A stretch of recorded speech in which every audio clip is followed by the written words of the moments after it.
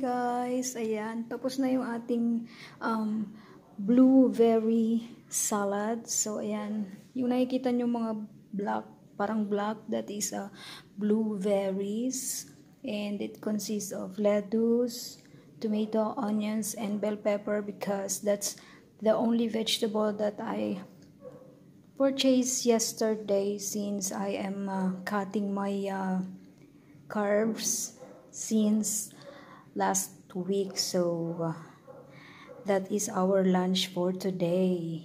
And I will be eating my steamed chicken. Bali nakasalang pa siya. So ayan.